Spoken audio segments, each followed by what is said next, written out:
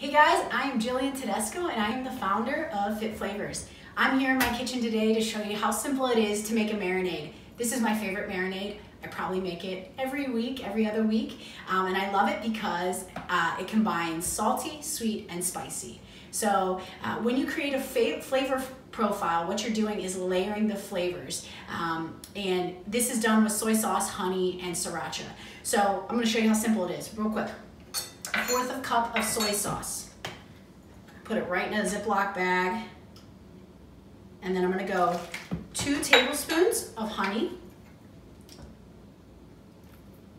and 1 tablespoon of sriracha.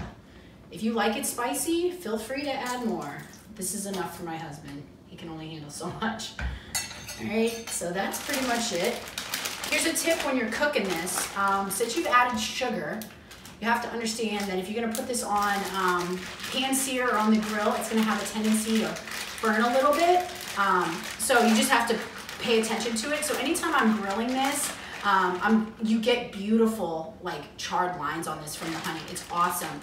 But when you're in the skillet, you just have to be careful not to turn the heat up too hot, or you'll burn it. You'll burn the honey and it will give like off a bitter flavor. So you want to cook it lower and slower. But this is amazing.